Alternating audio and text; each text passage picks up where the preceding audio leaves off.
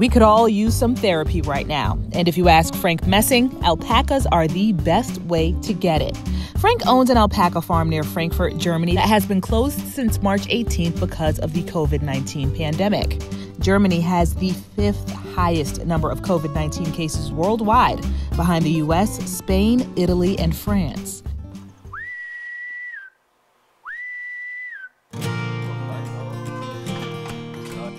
Under ordinary circumstances, visitors would be able to take nature walks with the alpacas. To keep up with the cost of care, Frank has been offering virtual animal visits.